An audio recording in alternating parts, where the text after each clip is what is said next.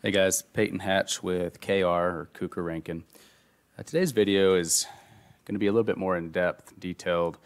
It's going to go over how to take a point cloud from Cyclone into AutoCAD and generate some spot elevations, some floor levelness, floor flatness reports. So it's kind of our end product.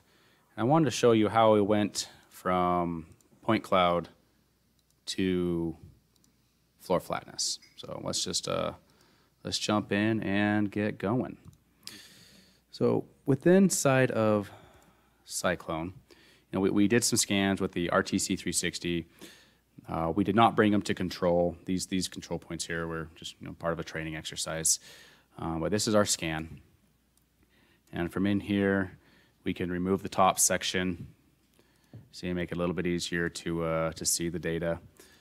And then we took it from here some more and we cleaned it up so that we had just the ground. We did the smooth surface routine, region grow smooth surface. This is both in Register 360 and Cyclone Core or Classic. And it goes and removes all of the ground data, or just the noisy data. And from here, we publish this point cloud as an LGS file. I'll close out of here, minimize this down. So see, I have an LGS file. Okay, so how do we take this, grid it out, make a surface out of it? So the way we did it is I took the points on a grid command, and the first thing I do is I set my origin on my point cloud. I then specify my spacing, a 0.5 half a foot grid. And you are limited to how many points you can create with this at a time. So if you have a very, very large area, you will need to divide it up into sections. For this training exercise, I'm going to do a half a foot grid. I'm going to have it do a search radius, search for the lowest point within 0.3 feet. So it'll find the ground point. And it'll give it a raw description of GRD or GND. So let's make sure your grid display is turned on. And then draw your grid. Typically when doing a floor flatness, floor levelness, you want to make sure you keep yourself a foot off of the edges of the wall, right there. So there we just created our grid area. And I'm going to go ahead and tell it to place the points. I could do a preview, but for time's sakes, I'm going to go ahead and tell it just to place the points. You see, it could be too dense, so it could take some time. So go ahead and just hit yes on continue, and yes, and we will compute these points.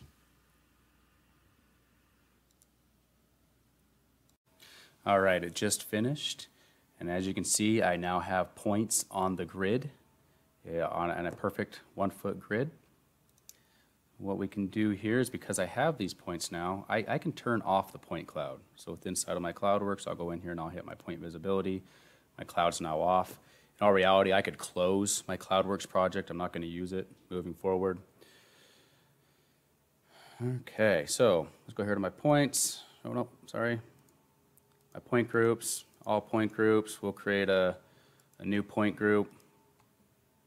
And I will call it surface, grid surface. This step is optional, but I like doing it. I will include points with raw descriptions matching G and D. Apply.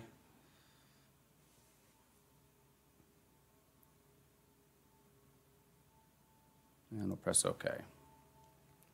All right, so now I have all my points here. You notice my elevations are negative 5.65. Most of them are. So this thing is pretty darn flat because we didn't actually set this to control. We simply set up the scanners and shot. All right, so now we will go to surface, create a new surface. Okay. Go to my surface definition. And I want it to use point groups, add a point group, and I'll use it, add in the grid surface points. And okay. Give AutoCAD just a second here to process through that point, that surface. There it is. We have a boundary, just so you can see what has been created. Let me go here to my surface properties. Let me call it Grid surface. And let me change it to, contours and triangles for now. Okay. So now you can see the triangles of this surface, and the points are back here in the background. Excellent. All right. Now, what we can do here, if I click on this surface, and I go to my surface properties, go over here to statistics, general, it'll give me a mean elevation. So I have a minimum, maximum, and a mean elevation. So 5.69. Now in this case, we just want to know basically the deviation from 0.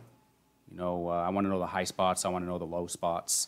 So what I can do is I can take this whole surface and I can bump it up 5.69 feet so its mean elevation is actually at 0. And I'll show you why we will do that. So negative 5.69.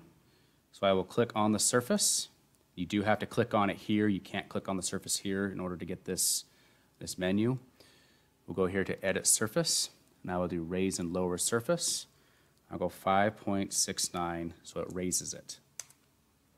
Now that surface has just jumped up in elevation. So if I click on the surface, go to my draw properties again, open up general, you now see I have a mean elevation of 0. Great.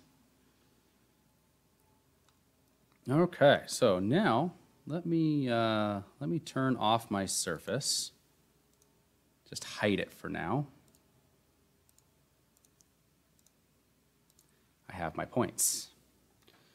Now my points are showing point number, elevation, and the code. Make sure nothing is selected. You go and you can pick one of the points, right click, do select similar. It'll grab them all. You can right click again once it grabs all your points, and you can go elevations from surface. Now because we've moved that surface to elevation 0, these points are now going to shift up to have that mean elevation of elevation 0, which is great. And yes, we'll use the grid surface to jump those up. Now what you'll see is the elevations are all based off of 0, or that mean elevation. So when I zoom in here on a point, see that one is right on the mean elevation, but some of these will be, I know down here, we're slightly off, negative 0.02.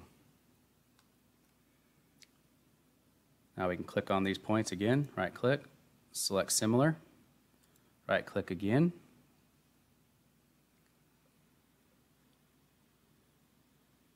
And we can go here to the properties. And right here, under the point label style, hit this drop down and change it to elevation only. And you can click out. And we zoom in, all we'll see is the elevations.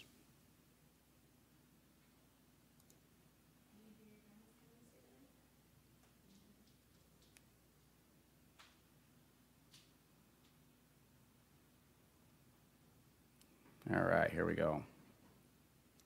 Now all we see is the elevations of those points. Now because we also moved the points, the surface has an error here.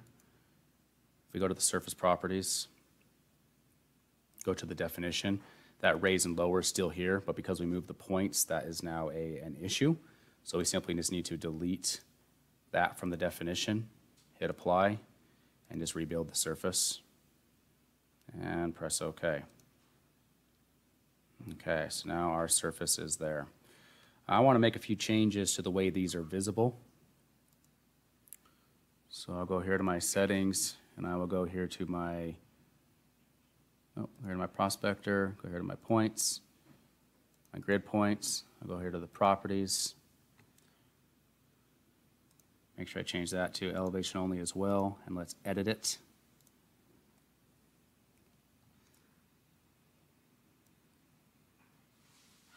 So we show the point elevation. We'll scroll down some more for a border. I want to put a border on this. Borders it out. I think they look better with a rounded circular border. We'll keep them white, but my background mask, I am going to make it true.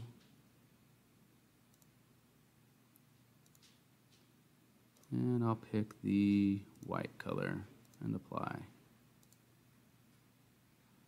And I'll make my text. Let's make it 0.4. wide again, and we will apply and press OK. Apply. Making some adjustments, and OK. Now we've got a nice label around our point cloud, or around our points. So let's turn our surface back on. But this time, instead of the surface style, let's do some elevation banding. And let's edit the information by elevation. And let's do, number of ranges. Yeah, we'll do that. We'll up it. And we'll hit apply. And OK. We'll just see what that looks like. OK. All right, so there is now the elevation of the surface. Nice elevation map. I'll right-click on the surface. I'll do display order. I'll go send to back. And now I have all my points showing, say, no deviation there. That's pretty much right at 0. And so there is a nice report. And you can, of course, play with the elevation map to how you want it to look. All right, so I'll show you one last setting before we end this video. If you scroll in, we've only got this set out to 2 decimal places, which is probably not enough for most of these reports, at least not for something as flat, as smooth as this surface was. If you go back all to your points, up to your points, properties, go to your label style and edit it. What you can do is go to the contents. So under point elevation, so that's the only thing that's true. You go down here to the contents, click this arrow. You click over here on the right-hand side. These are all the contents of what it's displaying. So we only have a precision of 0.01. Now it is critical that you click in here. You have to click this. Then you can go change the precision, and you have to send it over to the right. So now it's been adjusted. I can now press OK, and I can hit apply. OK. I will then apply it down here.